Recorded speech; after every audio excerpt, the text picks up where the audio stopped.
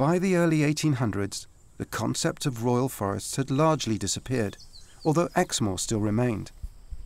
Enter John Knight, a wealthy man from Worcestershire, already an accomplished agriculturalist, who went about buying practically all of the old royal forest and set in progress development that would have huge effect. His plan was to turn Exmoor into a single estate, one thing he never actually achieved. What he did do, however, was turn significant amounts of wilderness into more productive land.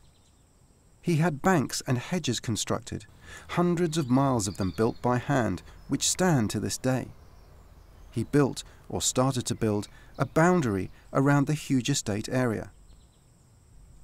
He commissioned a mansion to be built in Simmonsbath, the centre of his lands, and his vision was to control the whole estate from there.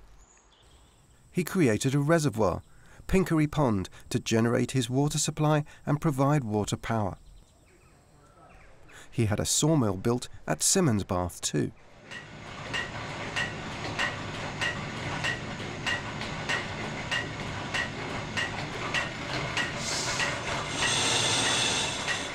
This water-driven facility was designed to supply cut wood for his whole estate and is maintained and occasionally run by enthusiasts to this day.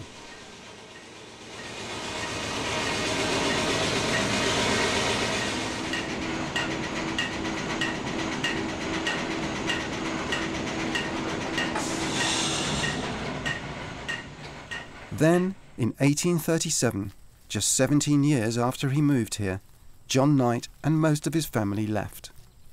No one is exactly sure why, but his line and his vision was continued and developed by one of his sons, Frederick.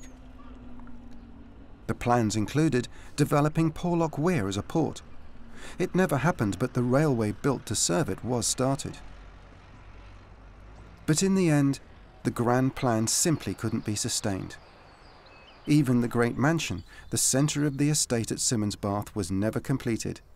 What remains now forms part of the hotel and an outdoor education centre. But even though John Knight never succeeded in his grand plan, what was astonishing was the vision and impact this one man, albeit with the help of staff and several hundred labourers, could make.